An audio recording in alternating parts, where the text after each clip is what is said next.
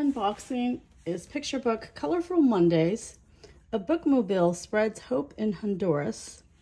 It's written by Nelson Rodriguez and Leonardo Agustin Montes, illustrated by Rosana Faria and Carla Tabora, and translated by Schimel.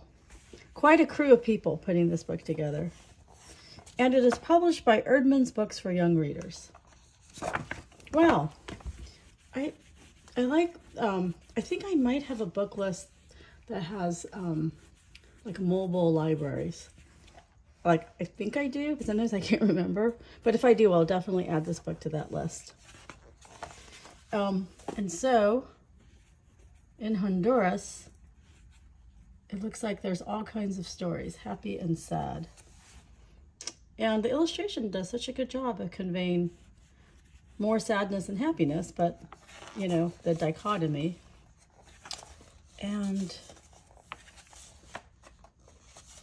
here you kind of see the joy spreading, I feel like. Oh, and it's because behind this bookmobile, you know, it like, I mean, the rest of the page is in color, but it's a kind of a, you know, blues, moody blues. But like all these happy colors swirling behind the bookmobile. And so when it comes to town, it definitely spreads joy. I mean, you can just see it. And it seems like it also feeds the creativity in town with puppets and kids reading. And I think, does the bookmobile come weekly? Because it feels like Mondays are when the bookmobile arrives. Yes, every Monday. Wow. Here are the end papers, and it conveys these different animals in the jungle. Perhaps those animals are also just part of the stories that are being told and read.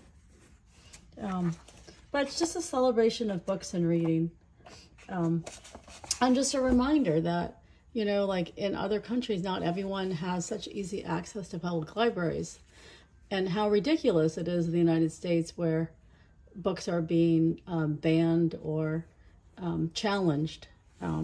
Because, you know, in other countries, that's not the issue. The issue is literally just getting access to books.